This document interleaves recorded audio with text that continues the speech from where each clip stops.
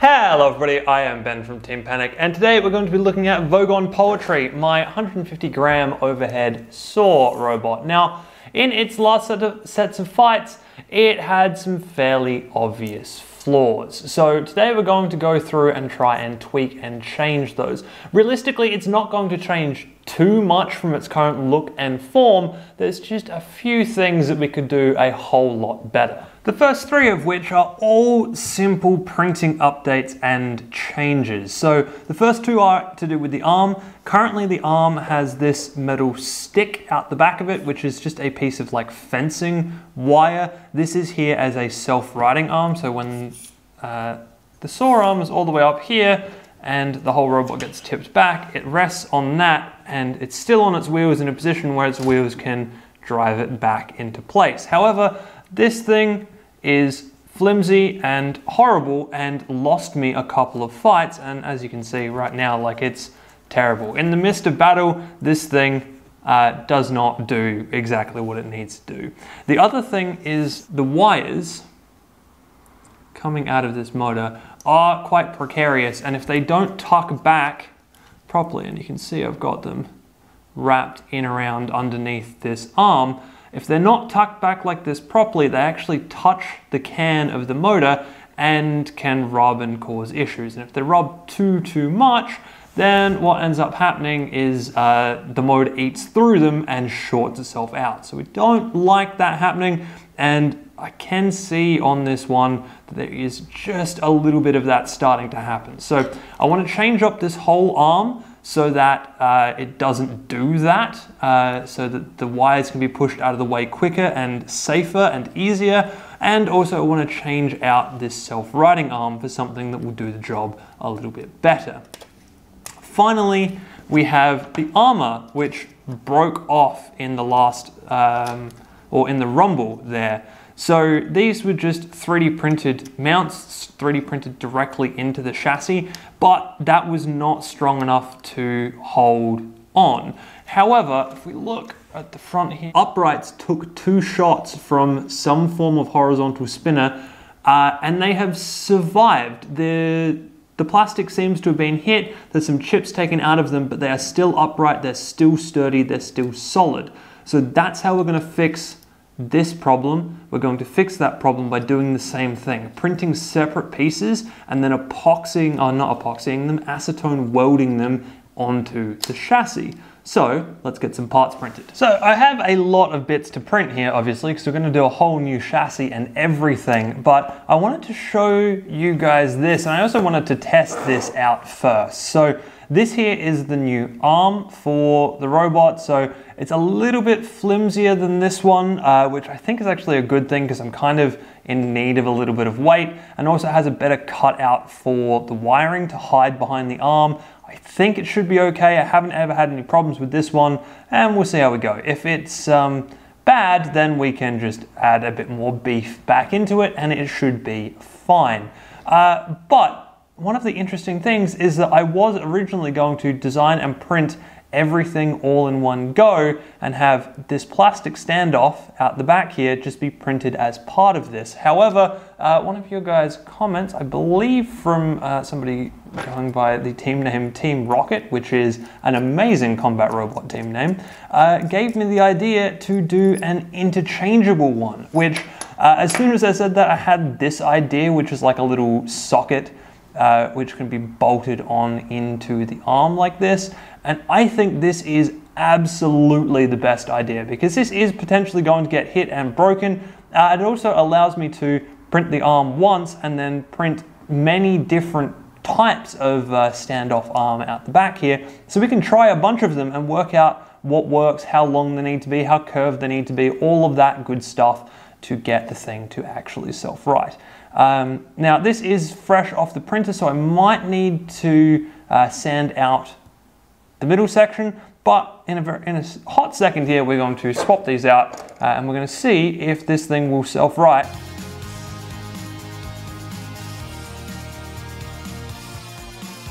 So I've done some sanding and we are ready for a quick test fit. One thing I will say about this too is I was expecting the ABS to be a little bit resilient. What I wasn't expecting was the spring in it. So if I grab and pull this and basically bend it back on itself, it springs back. Now, I was kind of thinking that it might just get weak, and if it bends out of the way, that's going to be it. But in actual fact, the more it bends, the more it resists the bend and tries to spring back into place. Obviously, if this is PLA, it would just shatter doing that. But in the ABS, it seems to be able to hold form rather nicely. And we might even be able to make this piece out of HDPE on a mill or something like that. I don't really know how that would work because I haven't tried to finesse mill anything before, but that might also work a little bit better than this. Anyway, we're going to mount this arm on up here and see what we can do with it. I will say I have pulled the ESC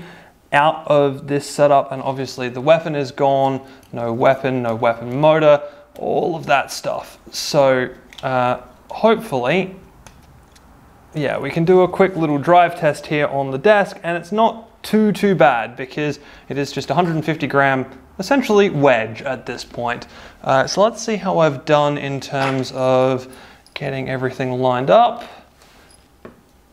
All right, servo seems to have moved to where it wants to be. Okay, that is our full reach position. That's as high as the servo will go. And then if we throw it back, oh, nice.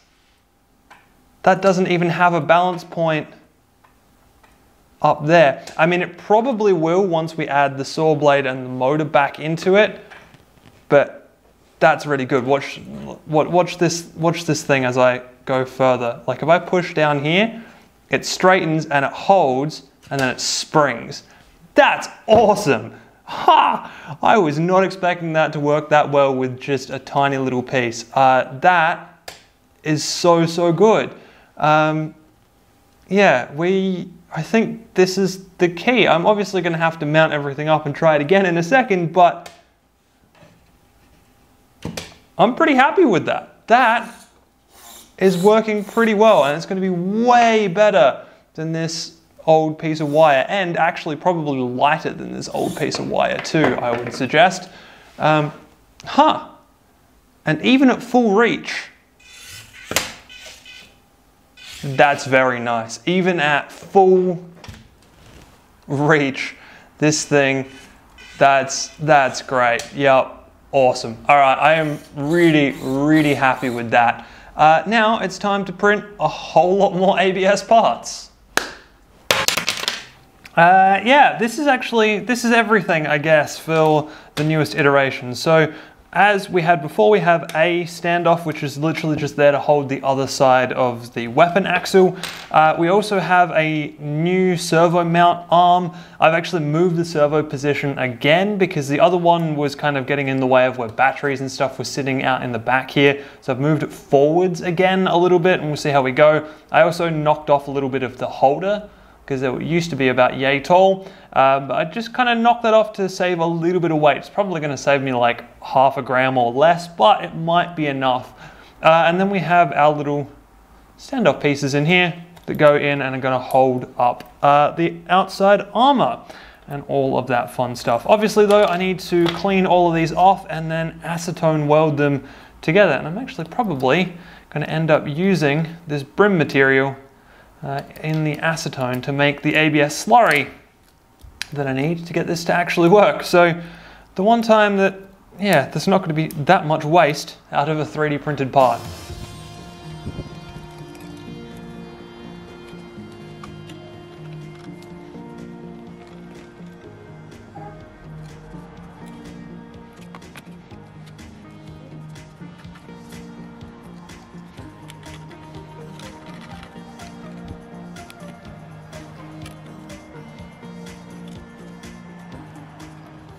So there we go, all done. Everything is now acetone welded in place and all seems really quite solid.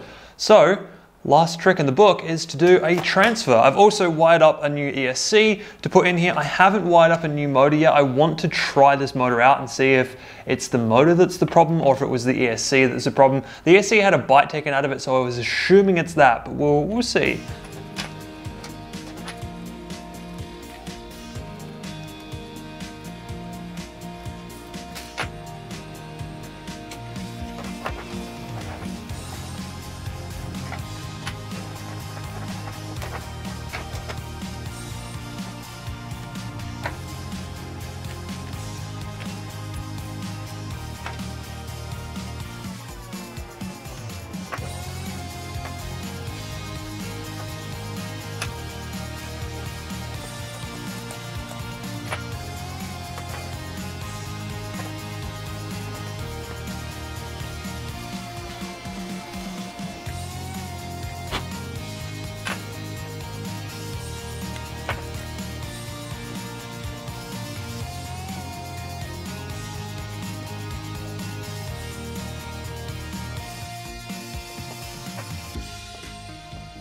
So the big question, how much do we weigh? We've got the robot, the saw, the two side arms, and the wheels. And we're at 144.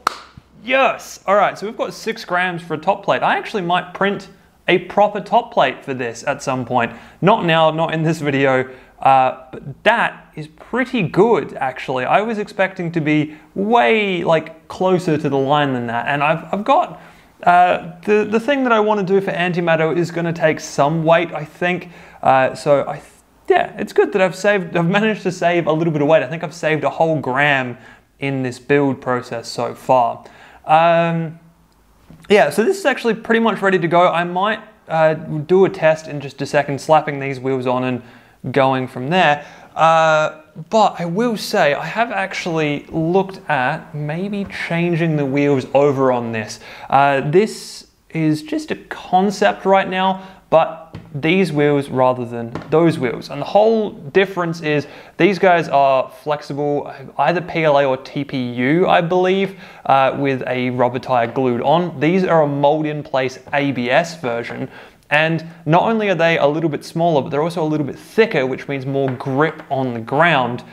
They're also lighter by a whole gram. So by swapping these wheels out, we'll actually go down to like 142 or something, which will be awesome. Yeah, the only thing with them at the moment is I did try one out just before, and they don't fit quite as well as I thought they did. I thought these were going to be like absolutely perfect, but what I missed was that this back section is not where I thought it was. In CAD it doesn't sit quite here, and also this back lip, I didn't take into account this back lip out here either. So what you'll find, or what I found, is that it can sit there, and the wheel kind of doesn't touch the ground. It barely touches the ground at that position. So this is a position that I basically couldn't get out of, I don't think, which is not great.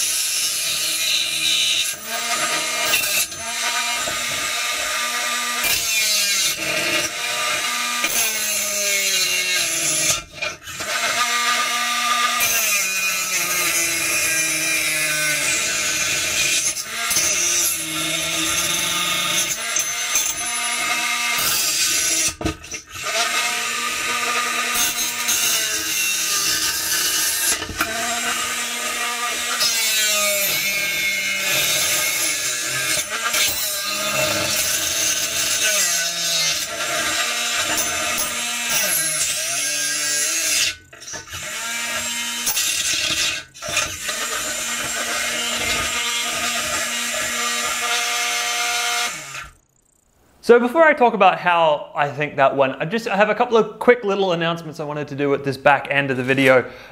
So the first one is I am actually going to be in a video on the World of Woodrow channel. We did a kind of scrap heap challenge cross bodgebots type thing, which was a lot of fun. Jevon over at the World of Woodrow invited me to do that. I had a blast doing it. He should have the video out this weekend sometime, I believe. I will leave a link to his channel in the description down below, and also a link to that video itself once he gets that video up. I'm not 100% sure when he's doing that, but look out for it. I'll also probably put a thing in the community tab once it's out there. The other thing too is I am going to take a break for the next 2 weeks. So for the holidays, I am actually going to take a holiday. So there will be no videos for the next 2 weeks on this channel, and then we'll be right back into it in the new year, basically. Yeah, so that's the housekeeping out of the way. I'm impressed. Yeah, I didn't think I'd changed all that much to the design or to any of the kind of like grabby, lifty mechanism-y stuff, but that had a lot more power in the arm, it felt like, and in the saw, because it was chewing through that chassis, no problem. So much so that it actually left dust all through the inside of the robot. So yeah, part of that 6 grams is definitely a top plate of some form, because yeah, we really need one. Otherwise, we're going to keep having our electronics covered in plastic dust, which is awkward and annoying. I think realistically, the reason why that arm had more power this time is I've moved the servo back to where it was originally, and the maths for that works better. I think the gear teeth mesh better at this position than they did in the other further back position. So that's probably what's done that, is the gear teeth mesh better, which means that the servo can put more power into the arm, which means we can cut better, which is great. I really like that. Yeah, that's done really well. So there's a few little bits and pieces that I'm going to do, cleaning it up and getting it ready for the next fight off camera, one of which is going to be my antimatter device, but I'll talk about that after we've had that fight. Antimatter doesn't need to know that just yet, because I know he's going to watch this video. And I'll also, yeah, clean up the wheels, work out what I'm doing with those, probably print ABS versions, maybe the bigger size, maybe not. I might try these, and also attach the side arms and do a top plate. But other than that, I think we're good to go. The major changes have been done today. Oh, I didn't test the wheelie bar, but I did test it earlier, so I feel like it should be okay where it's at. I don't think that the actual mount position hasn't really changed anything, so there's no real need, I guess, to test that out. Anyway, that's going to be it for this video. I hope you guys have enjoyed that one, and I will see you in the new year.